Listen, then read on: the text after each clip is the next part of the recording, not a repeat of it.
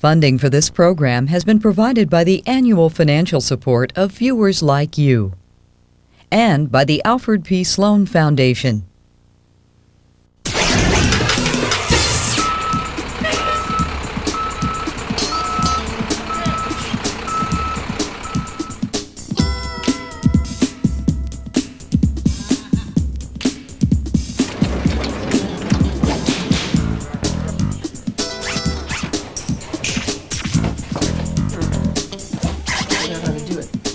Remember Excite?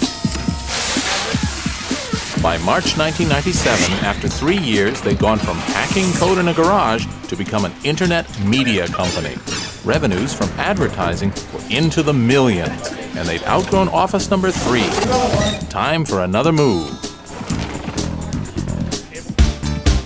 3 years ago, we visited with 6 kids in a garage working on their dream. Starting with $18,000 and a bag of brown rice, they built Excite into a company with 200 workers worth $250 million. And this is just the start. It has to be, because in the world of internet business, the rule is grow or die. See, we moved from the garage to the dining room.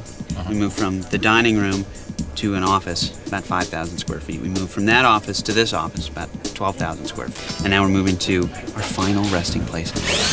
I wouldn't have even guessed that we would have moved into the Garcia office that we were at, the 2,000 square foot office with little dingy cubes. So step up for us, and then to move in here and then to move into our very own building, it's just a surprise.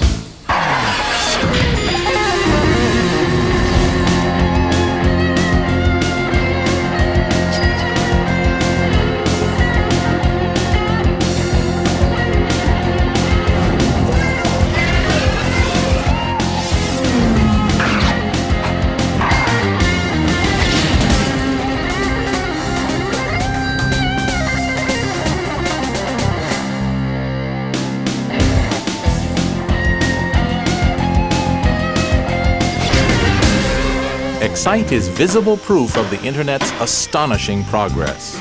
Its growth mirrors the expansion of the wired world.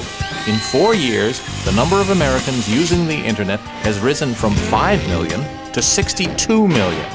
Traffic on the Internet is doubling every 100 days. And the fun's only just begun. We're only 2 years into this huge revolution called the commercial use of the Internet. We're only 2 years in. Think where other industries were just 2 years into their lives. Think where cars were 2 years into automobiles. Well, they were terrible.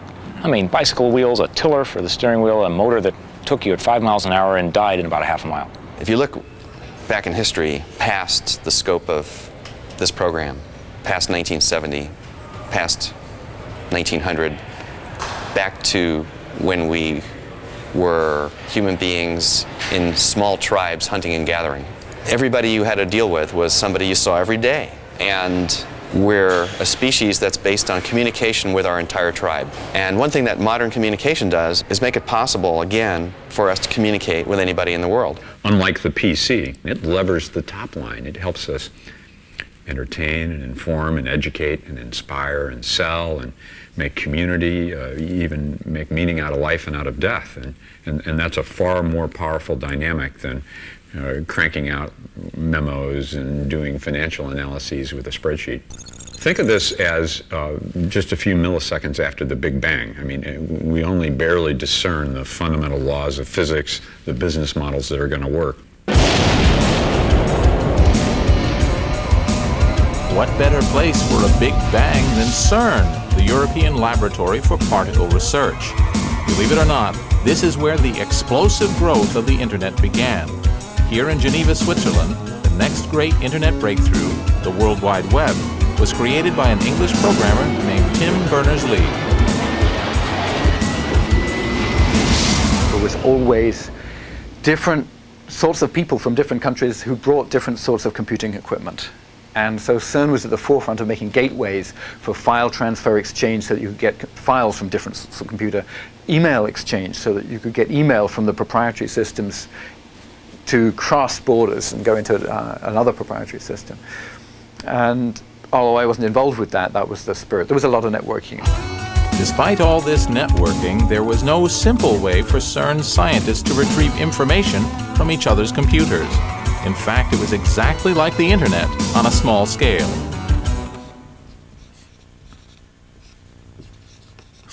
I'll be at this forever.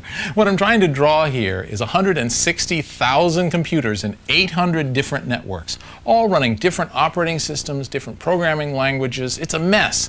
And that was the situation faced by Tim Berners-Lee. He wanted to find a way to get information from this computer over here to this user over here. And the question was, how to get it. In fact, it was basically technically trivial to go and get it. It just happened that you had to be a guru of the highest degree to actually be able to navigate all the networks and figure out all the programs that you would come across on your way and know that, what commands to give them to actually get the data back. And the chances are when you got it back, you wouldn't be able to actually read it anyway because of all the incompatibilities. Started in October writing a program which I called World Wide Web. You're reading something, you could, if it's interesting and you've got write access to it, you could just highlight a phrase, hit a hotkey, Control-Shift-N, and it would bring up another window. Tim Berners-Lee's greatest achievement may have been giving an address to every bit of information on the Internet. You've seen these things. www.cringely.com. That's my web page, and this is the address called a Universal Resource Locator. Forget about that. The important thing is that you don't have to know about names of files, you don't have to know where this is, you just have to remember cringely.com and you're there. By inventing HTTP, or Hypertext Transfer Protocol, Tim figured out how to embed an address under any word or picture you like. And then when you click on that word or icon, you automatically jump through the Internet to, say, the Cringely domain. Ah, there's a website for sore eyes. The power of a hypertext link is that it can link to absolutely anything. That's the fundamental concept. The fundamental idea was anything which was out there, somewhere sitting on a computer disk, where that computer was attached to a network, you ought to be able to give it an address, you ought to be able to make a link to it. The key insight that I think I credit Tim Berners-Lee with is the URL, the idea that there's a uniform resource locator that says I can point at any particular bit of information on the Internet. If I mean that you should go to this university, look in their FTP archive, look in their file archives, and download this picture of a Corvette and put it up on the screen, I now have a way of doing that. So that's why the characters HTTP/www have become as familiar as Coca-Cola. In fact, Tim's idea wasn't new. 20 years earlier, computer visionary Ted Nelson, author of the seminal hacker work Computer Lib, had proposed a global network. He called it Xanadu, a magic place of literary memory, after Coleridge's poem Kubla Khan. In Xanadu did Kubla Khan a stately pleasure dome decree, where Alph the sacred river ran through caverns measureless to man, down to a sacred sea. Xanadu was measureless too.